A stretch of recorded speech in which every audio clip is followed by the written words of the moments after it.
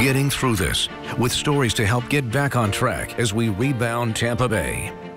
And tonight, local education leaders are tracking new opportunities for people who are looking to launch a new product or a new service. And Sarah Hollenbeck is here with a look at the local push to help.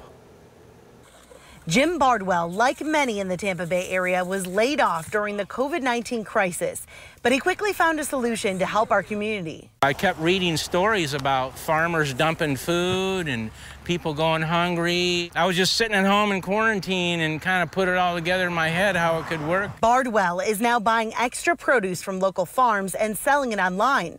His website also allowing all of us to buy food and donate it to families in need. Leaders at the University of Tampa's Loth Entrepreneurship Center are seeing a spike in people interested in launching startup companies.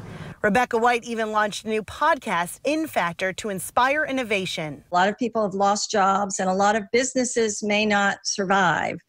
But I do believe that there are opportunities there. USF and St. Pete College are seeing similar spikes. The innovative nature and creative nature of entrepreneurs is a lot of times what gets us out of crisis. Education leaders say we experienced a spike in entrepreneurship after two other very notable events in our nation's history, 9/11 and the Great Recession. 9/11 brought security startups, the recession, real estate and finance companies. COVID-19 could bring innovation to the ways we work from home, get deliveries, prevent the spread of germs, and improve online education. What can we do? How can we do it post-COVID-19? The three schools are launching new programs or beefing up existing ones to help those ideas become reality. In Tampa, Sarah Hollenbeck, ABC Action News.